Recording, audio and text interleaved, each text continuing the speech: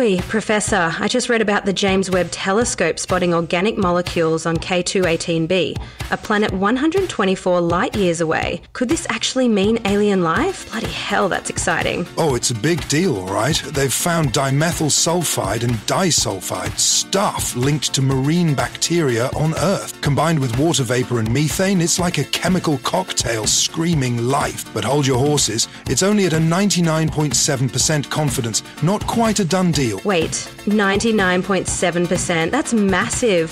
Why aren't we popping champagne yet? Because science demands a 5 sigma certainty, 99.999%. If confirmed, though, it's game over. We're not alone. Think phytoplankton in space. Blimey, alien plankton? That's like finding Nemo on another planet.